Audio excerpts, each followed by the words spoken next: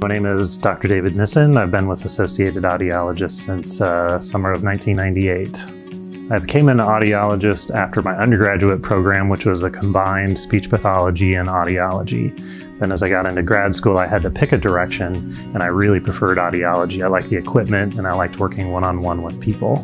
Dr. Nissen has been with our Prairie Village clinic for over 20 years, and he's a key fixture and really kind of secret ingredient for our success in the Eastern Jackson County Clinic. He's patient and he's kind, and I think people just have a great relationship and rapport with him.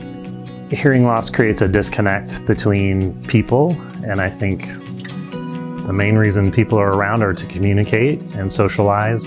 And when you have a break in that communication through hearing, it really affects relationships. Here at Associated Audiologists, we have set the bar for standard of care with thorough follow-up, verification measures, communication with physicians and family if needed. So we make sure we really follow through.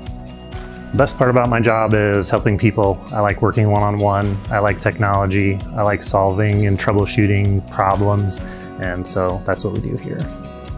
He's very creative, and a lot of people don't know that, if you're going to try to problem solve or troubleshoot something, he is just like a genius at doing that, especially when it comes to hearing aids. He likes technology, so he's very savvy and always open to trying new things.